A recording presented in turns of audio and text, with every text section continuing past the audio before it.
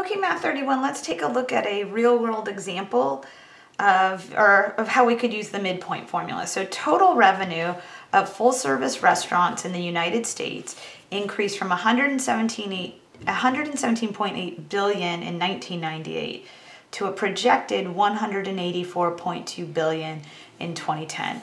Use the midpoint formula to estimate the total revenue for 2004 and compare this to the actual figure of 156.9 million. All right, so I want to take a moment and remember, or just point out, we're being asked to use the midpoint formula, and I was given two ordered pairs. I can see 1998 and 117.8, and I can see 2010 and then 184.2. And halfway between 98 and 2010, sure enough, is the year 2004, right? It's 6 years away from 2010, and it's 6 years away from 1998. So I'm going to use that midpoint formula. And when I get my midpoint, I'm going to compare the number, right? Because I want to estimate the total revenue in 2004. I'm going to get that number, and I'm going to compare it to 156.9.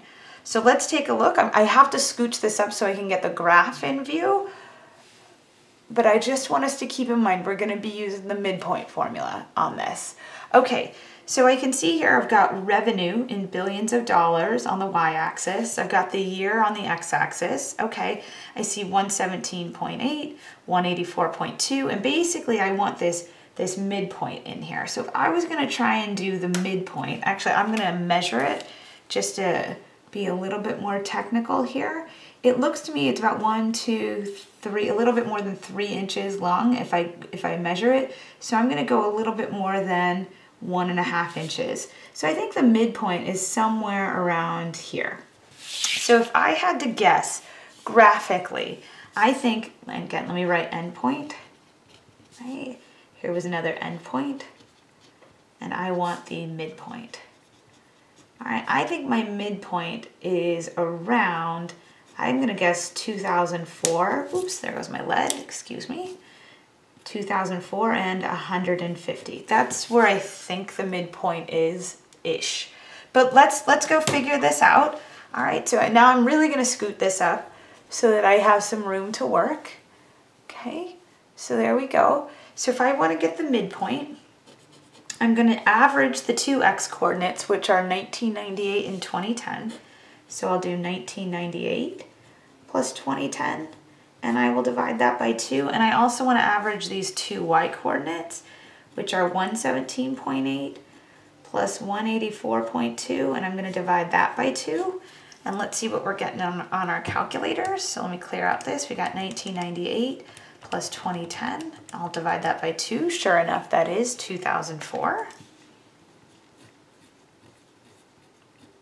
And then let's take 117.8 and add to it 184.2, divide that by 2, and I'm getting 151 million. Okay, so I was close, but not quite. I guessed 150, so this is technically 151, but I am happy with my guess. All right, so this said, now I'm going to scoot this back down so we can remember what the directions actually said. So we did find the midpoint, but it said compare this figure to the actual figure of 156.9. So we thought the revenue was going to be 151, but the actual revenue was 156.9. So our guess, our estimate, right, we were estimating, we had an underestimate, right? We underestimated by about 6 million. To be exact, 5.9 million. So this was an underestimate. We thought in 2004 the restaurant business was only going to clock in at 151 billion, and it exceeded our estimate. So let me scooch this back up, and let's practice writing this in a sentence. All right, it tends to be in math we don't like writing sentences, but let's combine that, especially since we're going to be doing some stats in here. So the projected revenue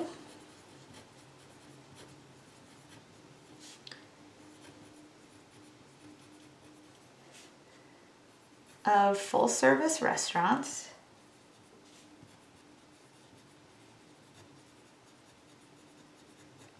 in 2004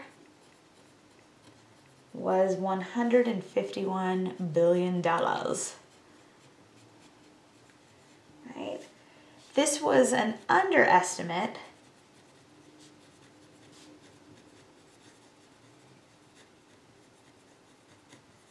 when compared to the actual revenue